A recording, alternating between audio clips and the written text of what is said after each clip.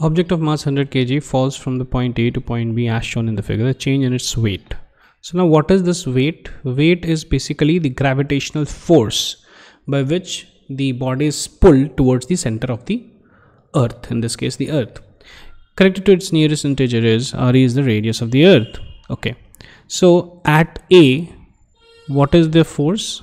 The force experienced at A is G, mass of earth into this mass, divided by, now it's 2 RE. From the ground it's 2 RE. Okay, so we have to see it like this.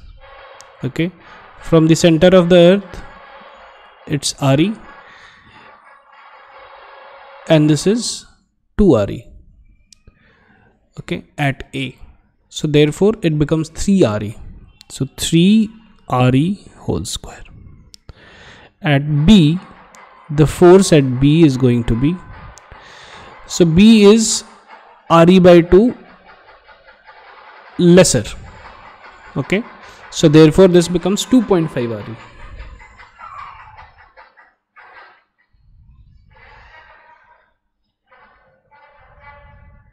Whole square. Now what they're asking is the change in its weight. So change is going to be FB minus FA, which is equal to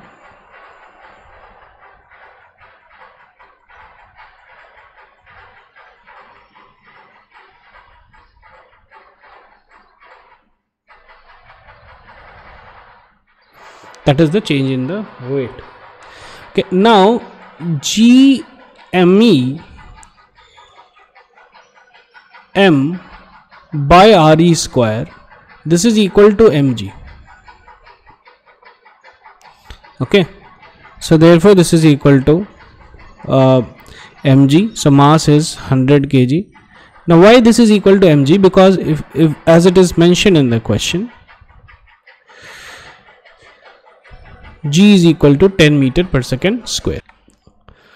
So GME by R square is basically mg. Okay, so g is equal to 10 meter per second square. So what is this g? This g is basically GME by RE square. Okay, so this is 10. Okay, so this is 10. Okay, or this is acceleration due to gravity, so therefore this is equal to mg. So now we have 100 kg into 10 meter per second square into, now this we have to do, so this is 1 by 2.5 square, so this is 100 by 25 minus 1 by 100 by 25 whole square. Okay, because 2.5 whole square, so this is equal to we have 1 by 2.5 whole square, so 1 by 2.5 is 10 by 25 5, so this is 2 by 5. Okay, so 2 by 5 is 0.4, so 0.4 whole square is 0.16. okay, and it is 1 by 9. 1 by 9 is 0.11. Okay, so therefore this itself is 0.05. Okay, so this is 1000 into 5 divided by 100, gone. So this is 50, around equal to 50 newtons.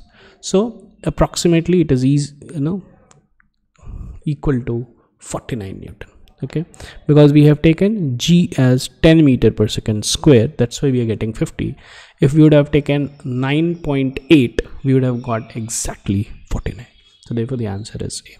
And in questions what we can do is also take g to be 10 and then see the answer, whatever is the closest to it, that's going to be, because by taking 10 the calculation becomes easier.